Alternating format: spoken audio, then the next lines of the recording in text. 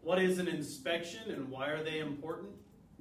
An inspection simply determines the existing condition of a distressed property.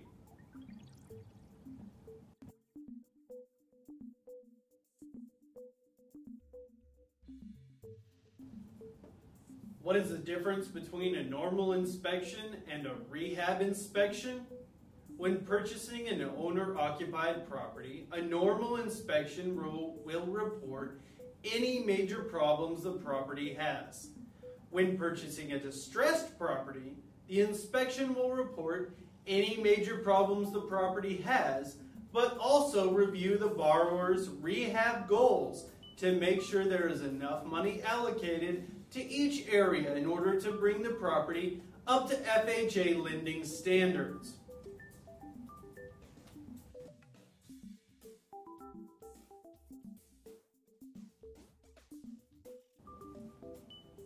Why are FHA lending standards used?